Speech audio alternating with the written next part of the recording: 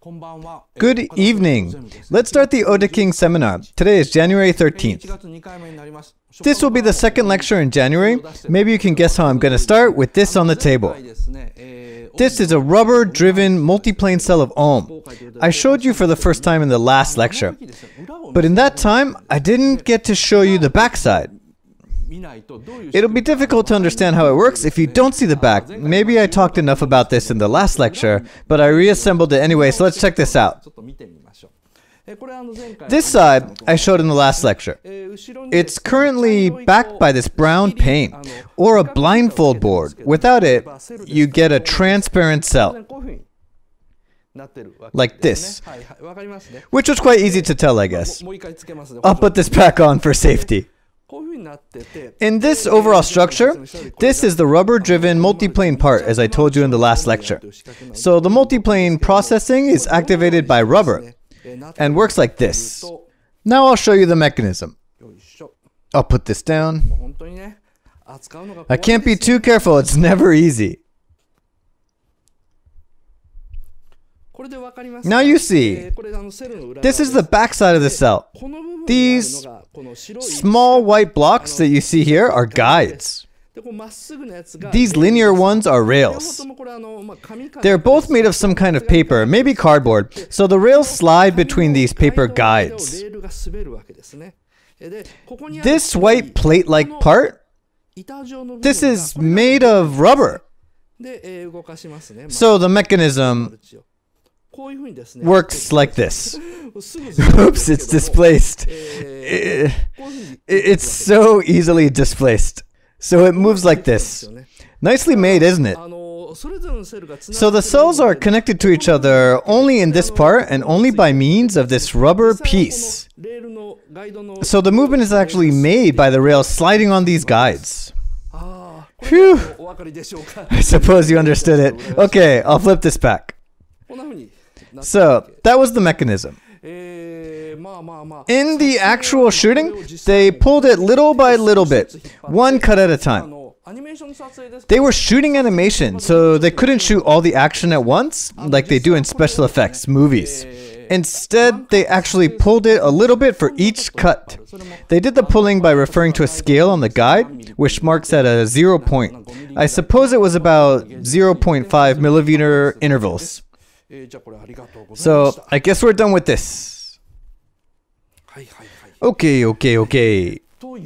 Now, for today, I'm going to... Oh God, I was so nervous. Here you go. And I also told you in the last episode that I'd finally get a haircut, but I guess I didn't again. So you have to excuse me for my unkempt and messy hairstyle. I think I made you all feel a bit anxious. I was too anxious and so worried that I might touch the wrong place. I felt very uneasy. Oh, the tension. Okay, I told you that I would like to talk about the Whisper of the Heart and what I left behind for Nausicaa of the Valley of the Wind. I think the weight will be like 90% Nausicaa and 10% Whisper. I do have a good reason for this. I mean, how can I say this? There's something about Whisper of the Heart that I don't fully appreciate, which makes it difficult for me to talk about it forever like Nausicaa. On top of that, the story was first published as a girls' manga, which I won't say that I'm unfamiliar with it, but yet I feel disconnected. Still, when I see it as Miyazaki's work, I mean, despite the fact that Whisper of the Heart is generally deemed as Kondo's work, when I see it as Miyazaki's work, there are some interesting points. So you see, it's a little twisted, and that's why I should spend only a limited time. Oh, not should, I mean, I will spend a shorter time. So let's start from Buddha Nausicaa, or Nausicaa Wanderbout, and I will pick it up from where I left off. Now, here. This is a map around the Valley of the Wind in Nausicaa. that we used in the last lecture. The first part of the story mainly takes place in this area. So here you see that the acid sea and the toxic jungle are over there. This land is about 1,000 meters above the sea level. So there's a huge difference in altitude between here and the sea. From this land with an altitude of 1,000 meters, a thin valley meanders down between the canyons. And there is the castle here. The village is located at a higher altitude than the castle. Geographically, the castle is at a relatively low altitude, and the field is at an even lower altitude. That was the overview of the map. The Tolmekian ship, the airship carrying the giant warrior, crashes around this point. Then, after that, Tolmekian battleships fly in, but they fly down through the valley right here, which makes it quite a malicious invasion. If they came from this side, villagers would have been able to see them coming.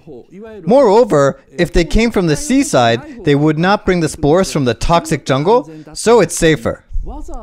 However, they decide to come down from the toxic jungle side, bringing the spores with them, down into the valley to suddenly appear. They make a forced landing at a point before the castle in the central area of the village. And one ship flies to the castle to take control over the area. Meanwhile, Nausicaa and others were working around the crashing site. So they look up and suddenly find that the Tolmekian battleship has already entered their village. So it was a nasty invasion by the Tolmekians, taking a geographical advantage. I guess now you understand why Nausicaa was so mad. If they wanted to play fair, they would have come from the sea. Instead, they decide to fly through the valley and make a forced landing, and that is nasty. After that, in the village seized by the Tolmekians, an egg or a pupa of the giant warrior is carried from the crashing point to the castle through the field. The carrying is done by pulling up because this part is a gentle slope, so they have to pull the egg up along the slope. During the absence of Nausicaa and others, in the village, villagers find that toxic spores have infested the field. Obaba says, "We have no choice but to burn down this forest," and they say that the trees protected the water for the village. Specifically, the forest in the field and a vineyard in this area close to the reservoir are infected. So the villagers go to the castle and request Tolmekians to borrow their burning equipment, their flamethrowers. The villagers get what they want and start burning the trees. Enraged that they have had to burn their forest, the villagers revolt and attack the castle. They were working in the vineyard and descended the slope to make the attack. So the Tolmekians in the castle are only able to defend themselves from the surprise attack. The citizens make the attack from the higher position, using it to their advantage in the battle. Eventually, Tolmekian soldiers fight back, forcing the villagers to retreat up the valley. Remember the cliff road Yupa took for a while to pass in the severe sandstorm in the opening scene? Well, the villagers are now forced to move up that road again this way. They come to this desert, past the insect-repelling towers, and flee to the spaceship to face the Tolmekians. Like this, there is so much you can understand about the situation when you draw a map. This tells us how desperate the villagers' attack is. I mean, because they are attacking the castle from the higher side of the valley, when they have to withdraw, they have to climb up the valley past this reservoir. They're forced to climb through the village where they live, which is a safe area protected by the wind from the valley, and trek this dangerous zone polluted by the sand with the spores. And the spaceship is only place they can flee to. So a slight change in wind direction during their withdrawal could be fatal. The map tells us about such a fatal risk and that they are really fighting for their lives. So, like I said before, The map makes it so much easier to understand the situation. In the climax scene, the herd of Ohms appears from the toxic jungle and marches through the acid sea. The lake is 100 kilometers in diameter, so it's actually a much larger sea of acid, and they come from this side. On the other hand, the giant warrior Awakened moves up all the way through this valley over this sand hill of the desert with the insect-repelling towers and arrives at this position, which I think is the highest altitude to face the Ohms. Nausicaa of the Valley of the Wind is relatively simple in terms of positional relationship. As I told you in the previous lecture, I will upload this map on my blog, so people can use it to study more about Nausicaa. Okay, now I want to move on to the opening sequence of Nausicaa. Yes, in today's free part, I would talk about the opening sequence of Nausicaa. The reason why Takahata panned it and about Whisper of the Heart, I'll talk about the first part of these topics. Okay. Well, I'll start from the part after the pre-credit, which was a topic in the previous lecture. The pre-credit is a small drama part before the opening title of a movie. After Yupa's line, another village consumed in the toxic jungle, this text appears to describe the history explaining what has happened to mankind. Then, the opening sequence begins. The opening sequence tells us what happened. What happened before the world was consumed in the toxic jungle using a tapestry. The tapestry includes, here it is, this famous image, the one with the title. So, this is a watercolor painting drawn on a piece of cloth. This was actually drawn at the final stage of the production. Miyazaki, who has finished all of his work, drew it with watercolor paint. This was mentioned by directors Hideaki Anno and Ryoichi Katayama in the DVD audio commentary. They did for the Nausicaa DVD. Anno asked, so Miyazaki drew this at the end of the production? When he was done with his part of the job, Anno left the studio to go back to Osaka before the production was completed. So he didn't know that it was drawn by the director. Katayama replied that while we were busting our asses doing the final check and other works, Miyazaki, who was done with his job, seemed to have had a fun time drawing it. He was humming. Well, this Katayama's word sounds a little meaner than necessary, I thought.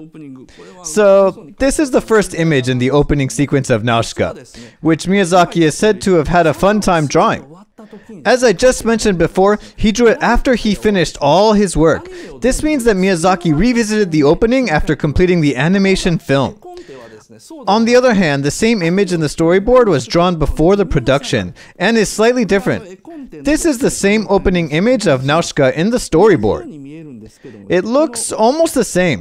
The upper part represents the world of the Valley of the Wind, with the image of Nausicaa. The lower part has an image of Ouroboros, the two-headed snake, which is a symbol of Tolmekia, but it's slightly different in details. The difference is that in the lower symbol, tongues, which may look like the flame, are extending from both heads of this snake toward the sword, and the two images are contrasted by red and blue. It might seem like a minor difference, but actually it represents a huge change. The image in the storyboard was what Miyazaki planned it to be before the production. But when he drew the tapestry after the production, Miyazaki wanted it to be in this arrangement. He wanted the images of Nausicaa and Tolmekia to be reversed. This side has a woman drawn, so what it represents is obvious. So Miyazaki wanted to highlight this side with the sword, which represents Kushana, the princess of Tolmekia. He wanted to emphasize that the story was about two characters, Kushana and Nausicaa. Unfortunately, Toshio Suzuki, the producer, was against this last-minute decision. He said that the title has the name Nausicaa, so let's stay focused on her. So Miyazaki reluctantly had to go with the initial arrangement. So this is how Miyazaki actually wanted it. During the production of Nausicaa, he realized that the story was not only about Nausicaa, but also about the two women, Kushana and Nausicaa. In an interview after the film production, Miyazaki described them as two sides of the same coin, so he divided a single persona in two. This is quite a common practice in movies. Conflicting characters representing various sides of contradicting feeling of one person physically appear to speak the lines, externalizing the anguish of the person. When a person thinks, "What shall I do? What should I do?" it's hard for the audience to read it unless the character actually says it. So, various sides of the internal anguish of a person appear as respective characters to confront each other. And that's what makes a drama. Miyazaki was not aware that this applied to the two characters when he was making the storyboard, so he was simply drawing symbols. He strongly realized it when he was drawing the tapestry as a final touch in the film production. The presence of Kushana grew bigger and bigger inside him. Then he realized that it was actually about two princesses who are on different sides, Valley of the Wind and Tolmekia, but sharing the same anguish. I'll go into this further in the second half. As you can see in this example, people often wonder what the creator was thinking when they see their work, but sometimes that's just meaningless. This is because Miyazaki himself, when asked questions such as, "What motivated you to make this film? What are you trying to say in this film?" often answers, "I don't know, that's why I had to work hard." So he drew the storyboard without really being sure where he was going.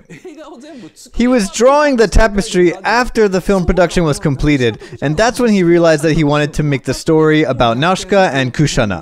So he tried to flip the images upside down. In this manner, sometimes the creator figures out the theme of the movie while they are making it. So this was the first cut in the opening sequence, which shows the title. Okay. Next, the opening sequence with this melody, ta ta ta ta ta ta, shows something of development of mankind.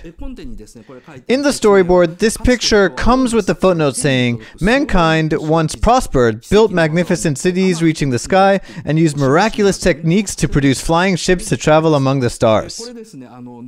These ships are flying above the sun and above the shooting star. So they are not merely flying ships, but they are ships that fly in outer space to travel among the stars. More than one picture representing the stars are drawn to indicate that they were able to travel between different solar systems. I think it's easier to understand in the storyboard. Or maybe not. In the storyboard, it has a shooting star, and this is the moon, eclipse moon, stars, and the sun to emphasize more that the ship is in outer space. Actually, the image imparts traveling to other solar systems rather than other planets. These buildings drawn in this part are described as reaching the sky in the storyboard. So, you should actually imagine them as buildings several thousand meters tall. We would vaguely imagine them as modern skyscrapers, but this is depicted as an apocalyptic world 800 years from our time. In this flourishing world, the giant warriors are created. So we move on to the pre-credit in the opening sequence. You have to pay attention to these margin parts. These are pigs, a symbol of prosperity. This kind of symbol represents flourishment. In the time of prosperity, people resort to gluttony and endless fights. Swords are drawn in the lower margin, so these two symbols represent gluttony and endless fights respectively. That was the time when the giant warriors were created. This picture well depicts the grotesqueness of people making man-shaped objects. This tapestry is followed by the image of the Armageddon finally breaking out. Like this. You can see that the margins no longer have pigs of prosperity or swords. Instead, they are now filled with graphic images of skeletons buried in the ground. So all hell breaks loose. You can see the giant warriors spitting fire and people falling from buildings. These buildings are also actually several thousand meters high, like those we already saw. They are all burned down and the world is collapsing. This layout of the giant warrior resembles Hokusai's print of a giant skeleton titled Gasha Dokuro, but facing the opposite direction. I also feel a slight essence of South American paintings from this layout. This margin, which here insinuates an enormous number of deaths, is quite interesting. And the subsequent scene shows... Here it is. It shows the actual giant warriors. This is one good way of transitioning between the scenes. I mean, it will be a bumpy transition if just you jump directly to the animation part from the tapestry. So what Miyazaki did was he slid in a partially enlarged view after the tapestry image. This transition between cuts is an extremely instinctive sense of virtuosity. I can't imagine someone other than Miyazaki pulling off such a trick. When this scene comes along, Anno in the audio commentary says, "This opening sequence is so well made." He is praising the virtuosity in this transition between cuts. This scene is briefly succeeded by the enlarged view of the creature's head, and then the actual moving giant warriors appear. So you can easily follow the transition. If you just simply jump from tapestry to animation, it would seem quite odd and inconsistent. But if you slip in this single cut of enlarged view, the audience can have time to imagine what the warriors are watching, the world of apocalypse, and then suddenly you see this scene.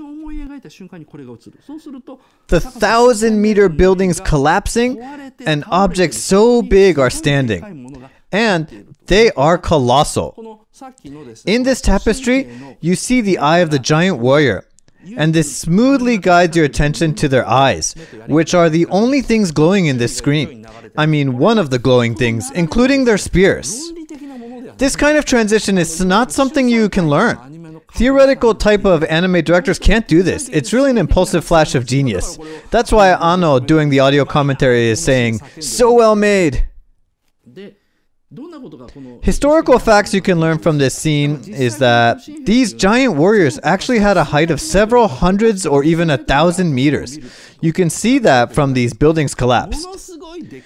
So these humongous giants are neatly aligned side by side. We cannot even imagine how many of them are lined up. We can only see what's captured within the animation frame. But actually, this is an image of these huge 1,000-meter tall giants aligned side by side all the way to the horizon, destroying the world. So, they are making the march of death over the world, and nothing can escape from them.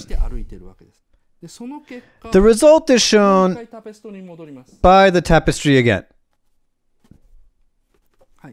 So, this tapestry, this no longer has the upper margin, but only this lower margin. The upper part of the tapestry is intentionally trimmed so that the audience is focused on the lower part to see these dead people curled up.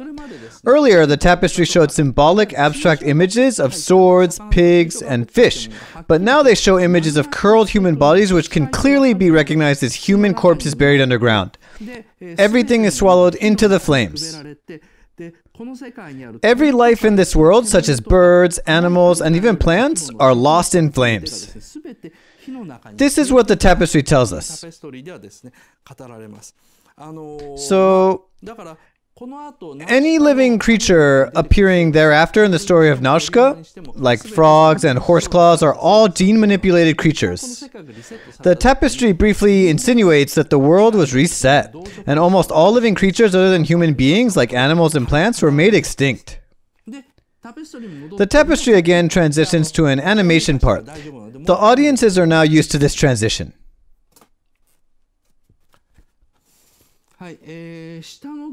We should pay attention to the city burned in a flame, and the difference in size between the buildings and the giant warriors. This again expresses how enormous they are. There is a special effects film titled Giant God Warrior Appears in Tokyo. It was not widely released in public. It was just shown in an exhibit called Special Effects Museum. I think you can still see some highlight scenes on YouTube. The short film depicted the warrior with the size relatively faithful to this image. So we should imagine that they are creatures actually hundreds to 1,000 meters tall. And this is a march of such creatures. As you can see in Howl's flying battle scene in Howl's Moving Castle, Miyazaki avoids drawing what's happening on the ground during mass destruction and genocide scenes. Another example is a scene in Future Boy Conan. So, as in Howl, Miyazaki only shows what went on at a high altitude, like what was happening in the sky. And he doesn't show the consequences down on the ground, like how people die or how people run around in the flames. This is because when Miyazaki was making Nausicaa, he strongly kept in mind that he was making a children's film. Well, a huge difference from Isao Takahata, who graphically depicted a B-29 air raid. So these details are depicted from a bird's eye view from slightly above the warriors. And next is another scene showing the giant warriors. Half of the images in the tapestry in the opening sequence are actually about the giant warriors. The scene shows the warriors vanishing into the horizon. You can slightly see the Earth's roundness, a further indication of how enormous the vanishing giants are. Miyazaki is truly a genius in layouts. He definitely did not draw the roundness just to show some bulging ground. He slightly drew the ground round to show the enormousness of the warriors. So they're different from those we see in the main part of the film, such as the one that has turned to stone or that awakens in the climax scene. Those don't even have the spears. These are the scary ones. And none of them come back in the anime or manga version. Now this is the scene. After the destruction by the warriors in the opening sequence, the song still continues. These are not insects, which are yet to appear. They are described as birds of death in the storyboard. This does not literally mean that the birds are flying. Only the birds with skulls in their beaks flying over the collapsed buildings in the destructed world. This is a metaphor of death ruling the world. Just when you thought that nothing has escaped death, inchworms appear in the lower margin. And some pill bug-like creature appears at the end of a long series of bones. So the world of insects starts from this world ruled by death. Now, the tapestry shows a series of events. This shows that the new ecosystem is born. The upper margin is filled with roly-polies. The lower margin shows the sun. These suns represent brand new days. The sun rises and sets. The apocalyptic destruction has ended and it's the start of the new days. It's the world of insects. So it shows that the world is now ruled by insects and these some kind of fungus. The fungus is growing and here you can see the sun rising again. This scene, this slides directly to this scene, like this. Dun, dun, dun, dun, dun. The insects in the upper margin and the rising and setting suns on the lower side gradually transform into symbols to represent that it's getting close to the present time in the story. So it's getting closer to the present time, new age where the insects rule the world and people can only live in limited areas. You see this big sign like in the Bible. In the Bible, in the time before printing became popular, the first page in a new chapter had an opening sentence beginning with an extremely complex decorative letter. You should see this like that. An extremely decorative opening letter that looks like R, S, or G. The opening letter indicating the beginning of the new lives of humans. In this life of humans, the deceased and those who are forced to live in limited areas are seeking salvation. They seek salvation, and with the song coming into the climax, a new legend is born. As I mentioned earlier, the symbols indicate the present time. Present to the future, the people are hoping for a flying goddess with white wings clothed in a blue robe will someday come to save the world again. Ta-da-da-da-da-da. And all of a suddenly, bam! This bright blue sky fills the screen. Another amazingly well-constructed sequence. You almost feel as you already finished watching a movie. Actually, almost all we saw was the tapestry drawn with watercolor paint by Humming Miyazaki. And bam, the blue sky. The clouds in this blue sky are pulled in a lateral direction at different speeds using the multiplane mechanism like the one I mentioned earlier. They're pulled in different speeds so that we feel like we are seeing something magnificent. We see the sky, just the bright blue sky, but we can't help being a little moved by it. It just so suddenly appears. This transition between cuts, it's just amazing. A work of a true genius. It's for dramatically resetting the mood of the audiences. I mean, they have to stand a long sequence of depressing episodes. Miyazaki first shows this depressing image and makes us think, oh no, this world is hopeless. Then the scene suddenly turns into a bright blue sky, so the audience suddenly lightens up. You feel refreshed with the apocalyptic world suddenly turning into a clear blue sky. These clouds in the next scene, I'll show you a panel including 3 cuts. From the top image, it shows the white clouds sweeping the sky, shredding shadow over the toxic jungle. The forest full of fungus. Amazing sequence. You see the side view of the clouds, and then you see them in the bird's eye view to get the entire image. And from the shadow of the clouds over the toxic jungle, one white aircraft appears. And just when everyone realizes that this is the angel with wings, you get this zoom-in image. This glider in the zoomed-in image is gliding from the upper right toward the lower left. It shouldn't be depicted as gliding this way. If you do that, it's difficult to show that it's gliding. They pulled it delicately toward this side to show that it's gliding. They had no intention of showing high-speed gliding. Instead, they wanted to show rather floating quality.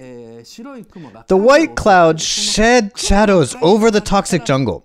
The glider carrying Nausicaa called Maeve appears from the shadows of the clouds, and with the direction varying, in this scene, it's going this way. But when the scene changes, it's sliding laterally so you can feel the floating quality. And Nausicaa's face has not appeared yet. Then, the scene changes to show a close-up view of her, but without her face shown. Instead, it shows the blue sky again, while showing the posture of Nausicaa's flying over the toxic jungle down below. You see the jet nozzle, so you can realize that civilization has perished, but the humans did not lose everything. They even have jet engines.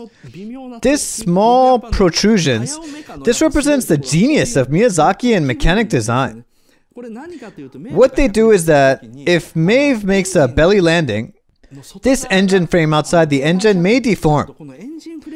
The engine also serves as a nozzle, so the deformation will directly lead to heavily compromised injection efficiency.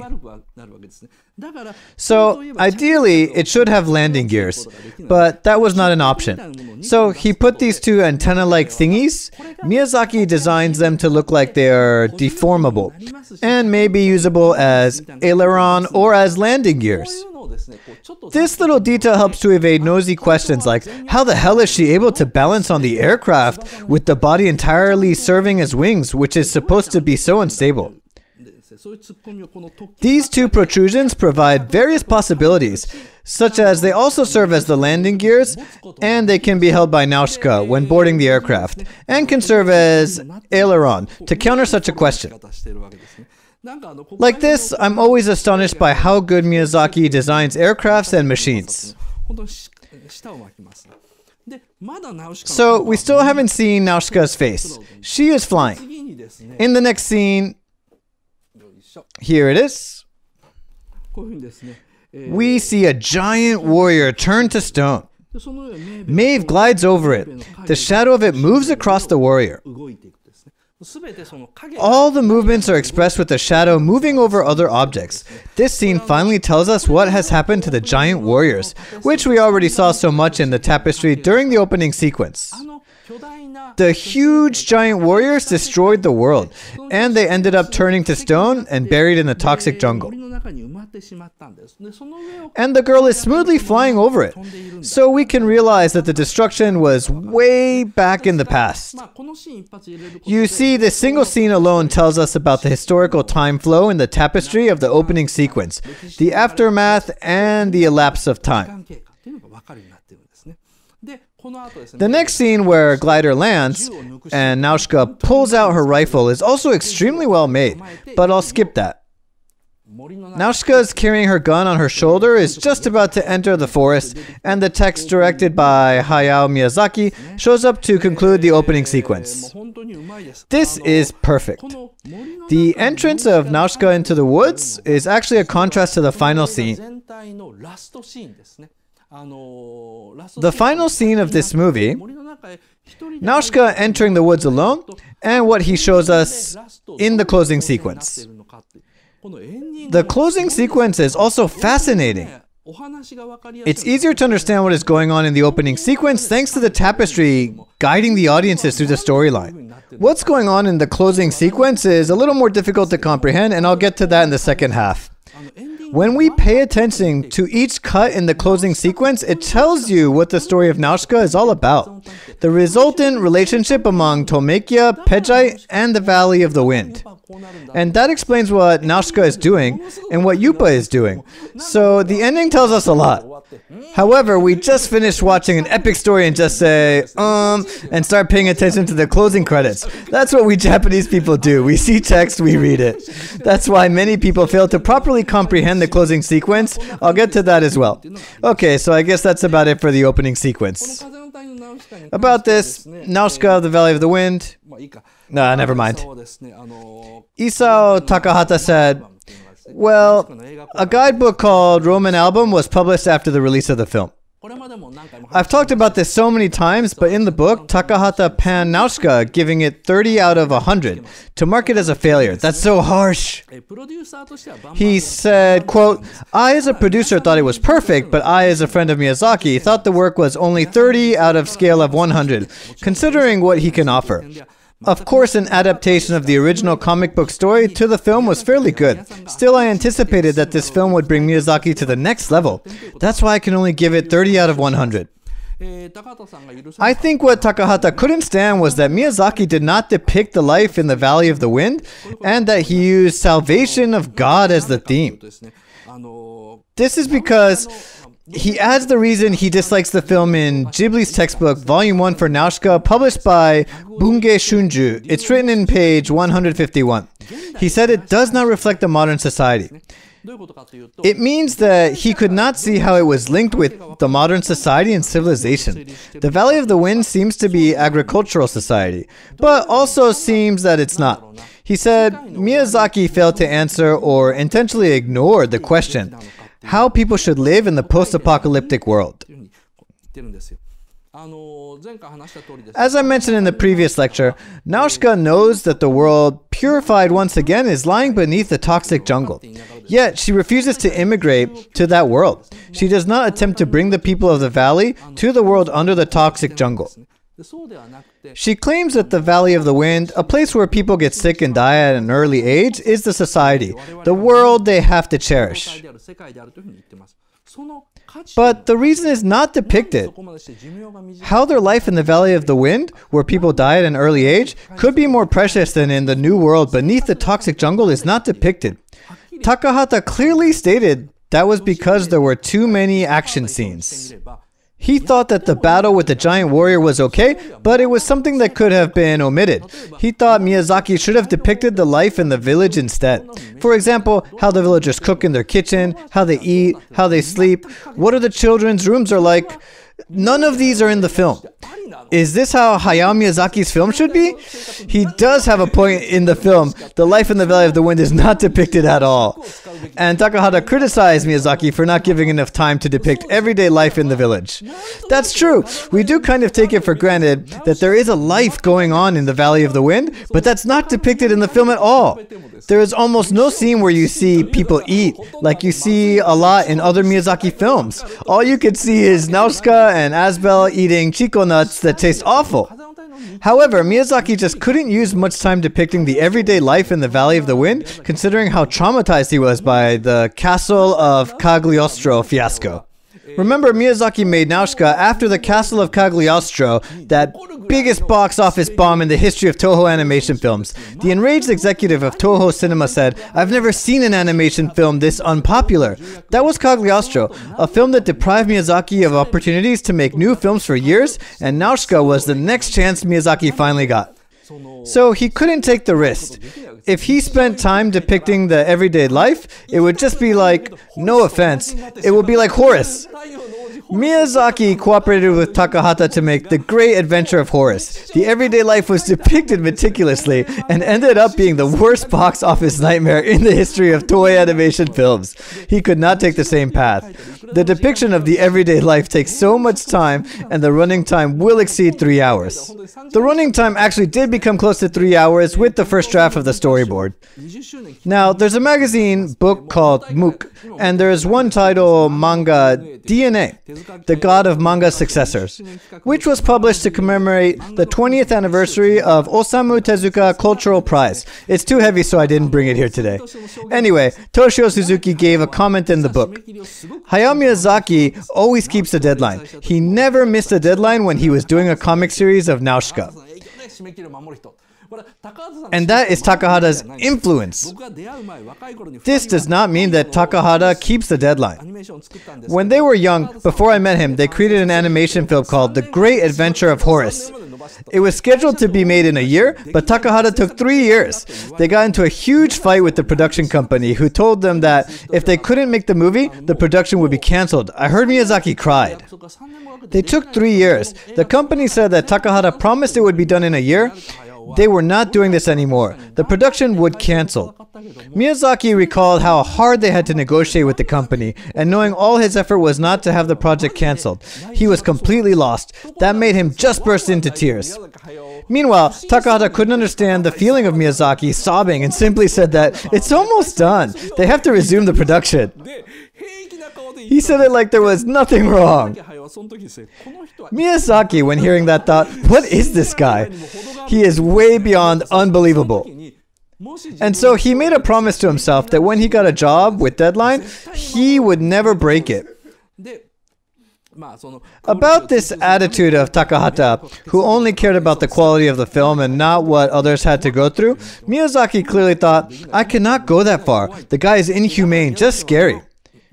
So, referring back to Suzuki's comments, to meet the deadline, Miyazaki even now does not hesitate to delete any scene, no matter how significant it may be, once he feels that he is behind the schedule. In the storyboard of Nausicaa, there was a combat scene between the giant warrior and Ohms. Hideaki Anno, who later produced Evangelion and Shin Godzilla, was working as a staff member for Nausicaa. He still says that he really wanted to make the physical combat scene between the giant warrior and Ohms. He still regrets it. That's how frustrating it was for him to give up the scene. This is Miyazaki's policy, regrettably curtailing the story and deleting important scenes just to meet the deadline. It's an emotional decision, not a reasonable one, but such a regrettable decision is impossible for Takahata to make. He took 8 years to make The Tale of the Princess Kaguya without hesitation. If he was told that the production was cancelled because he's lazy, he'd just think, cancelled? Okay, what the hell? So, Takahata saw Nausicaa as a product of compromise. The daily life scene was deleted to meet the deadline, and to put more action scenes to make it catchy for the audience. It was an unnecessary sacrifice that only negatively impacted the quality of the film. That's why the score he gave was 30. When he knew about it, Miyazaki got so furious, he ripped up the guidebook. But Suzuki pointed out that Miyazaki was fully aware of that when he directed Nausicaa. He told Miyazaki, "You compromised. You made a film that could only get 30 out of 100 from Takahata, who created Horace, a huge commercial failure. And your movie was a huge hit. I know you felt happy with the commercial success." And that made Miyazaki cry again. The word, "I know you felt happy with the commercial success," made him cry because it was a message from the producer claiming that Miyazaki was enjoying the glory as a product of compromise, a massive backstabbing message. Miyazaki was like, "Even you, Suzuki?" So he cried. I just love these episodes of Miyazaki. The other one of the factors Takahata couldn't stand was much more serious. The point I just mentioned was a scheduling issue, which was from the producer's point of view, but the other point of Takahata was more concerned with the concept of the film. I mean, Nausicaa. Excuse me, it's already past 45 minutes. I think it will take an hour for the first half again. Well, Miyazaki used the god salvation as the theme of the movie. How the humans who destroyed the natural environment should live. Miyazaki resorted to religion as a source of salvation and solution for the humans who destroyed the natural environment. Unlike in the manga version, in the Nausicaa film, the birth of the toxic jungle in Ohms was nothing but a course of nature. What that means is that the Mother Earth just managed to cover or make up for the sins of humanity polluting the sea, the air, and the land. So the birth of the toxic jungle, the birth of Ohms, and the resultant regeneration of pure land, they were all a course of nature. This function of Mother Nature can be directly translated as an act of God. A simple adaptation of the concept of Christianity, a monotheism in an animistic world. Simple replacement of nature with God and vice versa. People are stupid, God is great. God gives us salvation. It's exactly the same. People are stupid, nature is great.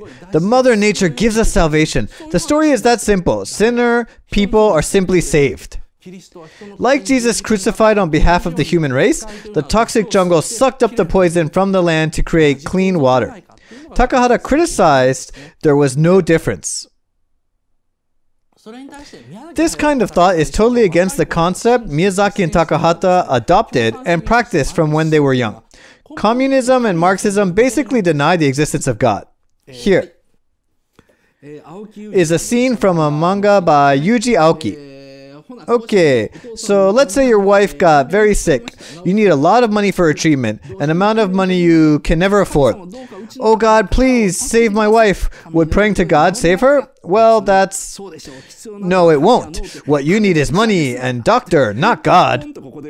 And then this character writes materialism on the whiteboard and says, so once you assume that there is no God, you can see things clearly. This is materialism, the easiest explanation on materialism in this world.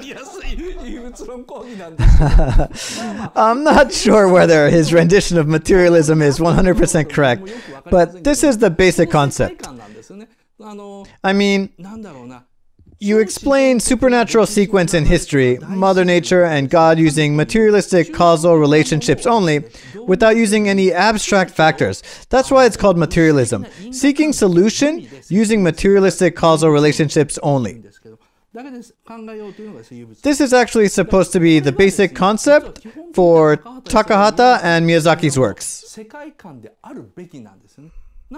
So, the plot where the catastrophic situation arises and Mother Nature just giving salvation with no reason is totally against this concept. Would praying turn the toxic jungle back into the land? The polluted land restores its original shape? I don't think so. What we need to do is burn the toxic jungle down. This is Kushana's idea, and this is materialism. Nausicaa's idea, on the other hand, is that the nature saves the day in the end with humans doing nothing at all, and everybody's happy. She offers nothing more than a religious concept. You see the difference? This is not the end of Takahata's criticism. Then...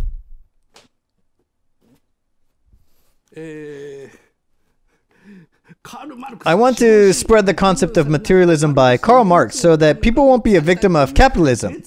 This zealous message was in Yuji Aoki's mind when he was writing Naniwa Kin Yudo. It says, Karl Marx, a 19th century German economist who analyzed the system of capitalism and founded Marxism.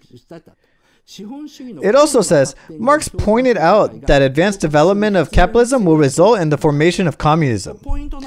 This is important. He didn't say that communism is about denying capitalism.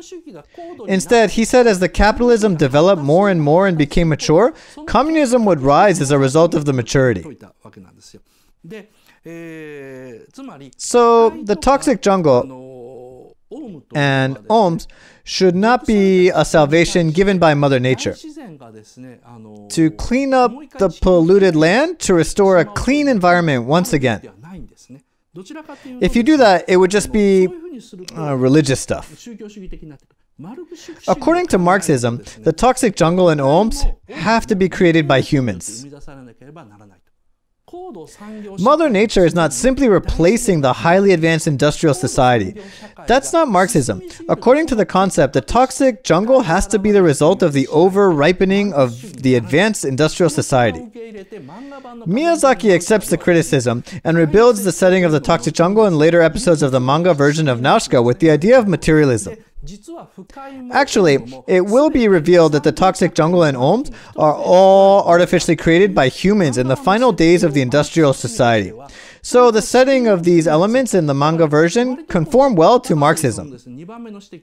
So Takahata has a point when he criticized this second problem that Nausicaa was a religious story and has nothing to do with Marxian.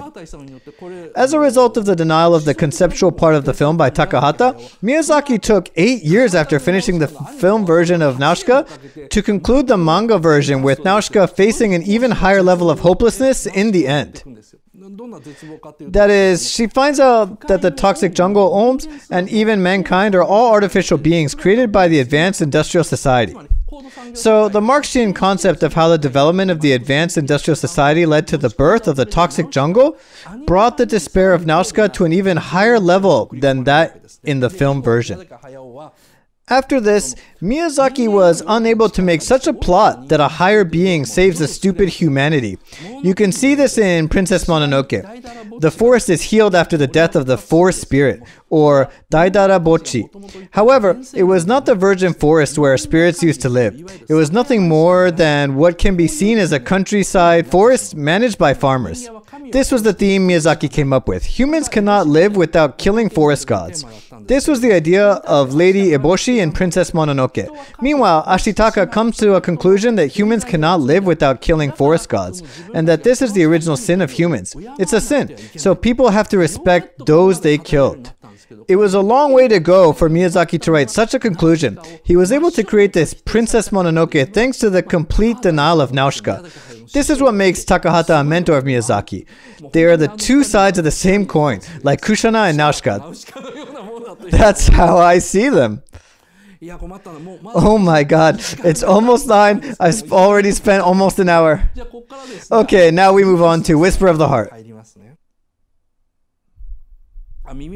Okay, now let's get started on the next topic, Whisper of the Heart. The idea of making the film Whisper of the Heart started when Miyazaki was relaxing in a holiday house in Shinshu, owned by his relative. A girl who is a relative of his has left a girls' manga magazine called Ribbon in the holiday house. Miyazaki had nothing else to do, so he started reading it. After that, Miyazaki started a discussion with other people spending the holiday with him, such as Mamoru Oshii and Hideaki Anno. He asked, can you make this into an anime, or is it possible to make an anime out of girls' manga in the first place?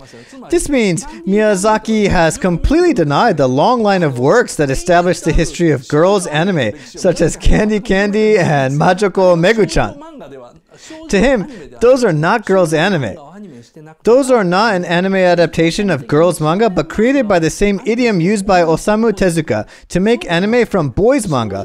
So the question was, can you make an animation adopting the unique idiom of girls' manga? More specifically, Miyazaki saw girls' manga as he wrote in the proposal, the world of sweet and sentimental lies. And there is this pure feeling that can only be depicted using the sweet and sentimental lies. That's what makes girls' manga special to him. You see, this pure feeling, which can only be depicted using the sweet and sentimental lies. He thought depicting such a feeling was worth trying. This is what he was thinking. Miyazaki wrote the storyboard asking himself, can I do this? This is how the film Whisper of the Heart was created. Back then, Miyazaki stood up to be a producer, storyboard writer, and scenario writer to give more opportunities to animators around him. I mean, I won't say his juniors because who started working before who does not have much meaning in the animation industry. Anyway, he wanted to give more opportunities to younger generation, so he appointed Kondo to be the director. How did he try to express the sweet and sentimental lies without losing reality? He decided to go full realism. He decided to express the sweet and sentimental lies through the fully realistic depictions of everyday life. An extremely realistic expression in the opening sequence. You can feel the rivalry against Only Yesterday by Isao Takahata everywhere in the sequence. So let's check out the opening sequence of Whisper of the Heart. I'll explain how it's made. The melody, Country Road, opens up this opening sequence of Whisper of the Heart. You see a night view of a city. In this night view, only these points of light are blinking. So beautiful. Then the title appears, and this very thin train runs this way. This train is the only object making a large movement, so it catches your eyes. The story flows with this train kept in focus, making the audience's sight follow the train. What you first see is a grand night view of Tokyo from an extremely high altitude, and only the train is moving. Next, you see a relatively large terminal station. It's a little difficult to see, but this thin train makes a curve to enter the station. Again, the train is almost the only thing moving, so it attracts the audience's attention. The audiences speculate that the story begins when the train stops. The altitude drops step by step. You see? This is very high. The view from an altitude of over 1,000 meters switches to several hundred meters where you can visually identify each building. Then, you get a view at an altitude of about 100 meters. It's also difficult to see in this image. But this train has entered the station and has come to this point. And it stops. When I first saw it, I thought that the story starts when I saw the train stopping at this point. However, the story did not start. Instead, the train leaves the station. From this curved motorway, you can see the buildings far ahead, and you can slightly see the train which starts moving again. So, you first see the bird's eye view of a big city, Tokyo, and then you see a terminal station in a rather rural area. The train stops there, but leaves the station toward a more austere, darker place without these buildings. It's headed to a rural suburb. Then, next you see a balcony of World Emporium, a local antique shop to be visited in the film. In the balcony, an old man is relaxing, and then you see the train we saw, running far over the handrail of the balcony. The scene changes step by step toward the rural side, with the camera following this train and with the altitude gradually decreasing. The train finally stops. These three images, let's check from the top. A railroad crossing, finally the camera is at the ground level. There is a railroad crossing and a woman waiting for it to open. The train slows down and stops at the station. The train stops at the station and a door for a conductor compartment first opens, and then the doors for the passengers open. The details are carefully depicted. This woman slightly turns her head when the train passes by. Her sight is following the train. What a meticulously constructed scene. So the camera has practically descended to the ground level. The story finally begins with the train stopped. The next scene is...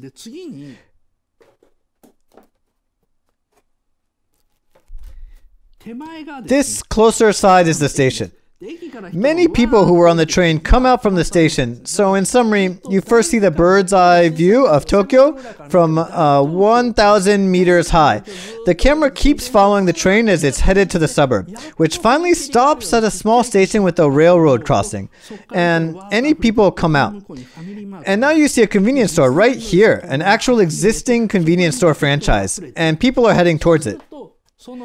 Then you see the protagonist, Shizuku, as she comes out from the convenience store with a blank expression on her face and with a single carton of milk she bought in her hand. The protagonist finally appears. This is not a dramatic entrance of the protagonist you typically see in Miyazaki films. Very subtle expression. From high up in the sky, the camera gradually descends and shows the people moving toward the convenience store near the station. The protagonist is the only one coming out from the store, so she stands out. Well, I strongly feel that this is definitely Miyazaki's film. Toshio Suzuki and Isao Takahata made some comments in a book about the whisper of the heart, proving my point. They said that it was an experiment to see whether a Miyazaki film can be made without Miyazaki, a huge experiment. And they said it was successful. In Ghibli's textbook, Suzuki said, "We did succeed in making a Miyazaki film without Miyazaki, but I'm still not sure it was a good thing or not." You can find many traces of Miyazaki he left in this animation film. For example, my personal favorite is the one where he did something he rarely does in his movies. Shizuku, in a scene close to the ending, feels so embarrassed after showing her first novel she wrote to the old man who owns World Emporium. The old man says it's amazing. But Shizuku goes on saying, "No, it's not, I'm so embarrassed." And in the next scene, the two have hot noodles because her body got cold. Frankly, this scene is so erotic. The girl shows something that makes her more embarrassed than taking off her clothes for the first time in her life to this old guy who is like a mirror image of Miyazaki. And then comes the scene where they slurp noodles, like after they had an affair or something. Only this scene in the entire film has an oddly erotic atmosphere. When I saw it, I thought, okay, Miyazaki slightly slipped it in. You see, he is very good at less noticeably slipping in an erotic sequence. You can also see that in Nausicaa of the Valley of the Wind. Nausicaa, captured by a Pejite man, screams, "Aspel!" And in that scene, her breasts are shaking. I mean, a lot. This is pointed out by Hideaki Anno. "This breast shaking is really something," he said in the audio commentary. He further went on saying Miyazaki was the first one to show breast shaking in animation. Let me explain this in detail. It's this scene. She screams, "Aspel!" in anxiety. She leans back and her breasts rise to her chin. Then she leans forward so the breasts come even higher than the chin level. And then the breasts come down again. This major breast shaking sequence. I bet no one watching the broadcast version on TV finds it erotic. They just think that it's nothing more than a scene naturally showing Nausicaa's anxiety. But I heard Miyazaki and the production team went crazy in this scene saying it's so sexy. This is what Miyazaki does. Another example is pointed out by Katayama. Nausicaa flies out on her glider from Pejite's aircraft. Then, after that, there is a scene where she flies like this. Katayama saw it and revealed that when Miyazaki was drawing the scene, he was giggling and saying, "She's flying out there with her legs wide open like that. She has no decency." Anno said he's an old guy to give Miyazaki a break. Katayama responded, he was drawing the scene, saying, "What a shameless girl." And Anno replies, "Oh, that poor old man." This conversation is in the audio commentary. He slipped in such a scene during a tense scene where audiences get too nervous to care about such a detail. It's more like, if you find this erotic, you will be ashamed of yourself. This scene as well. If you find this scene erotic, you will be ashamed of yourself. And this scene, if you find this erotic, you will be ashamed of yourself.